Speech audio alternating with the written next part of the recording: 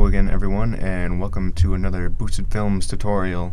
Today we're going to be removing the Evo 8 Turbo. As always, format anything you see at your own risk. This video is just meant to give you an idea of what to expect if you wanted to remove your turbo, and if you want a professional to do it, go ahead and pay a professional to do it. I don't care. So the first thing we're going to do is remove the heat shield from the exhaust manifold. And we're going to also remove the O2 sensor wire that connects to the exhaust manifold. After that, we're going to remove the intake from the turbo,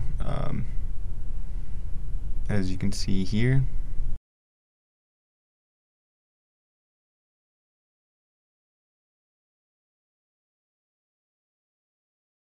You're going to have to give yourself an oil change here while you're at it, because you're going to have to remove the oil feed lines that go to the turbo as well as the coolant lines.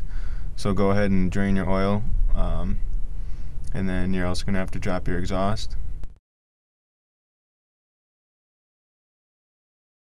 As you can see here, we're going to loosen the bolts from the downpipe, holding the downpipe to the O2 housing.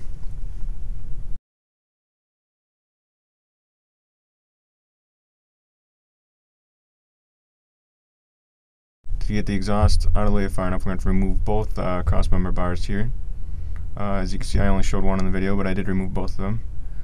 And next we're going to want to remove the lower intercooler pipe.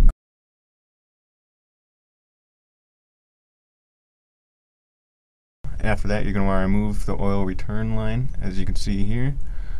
And you're going to want to get the J-pipe out of the way. You might want to get the J-pipe out of your way first before you move the return line.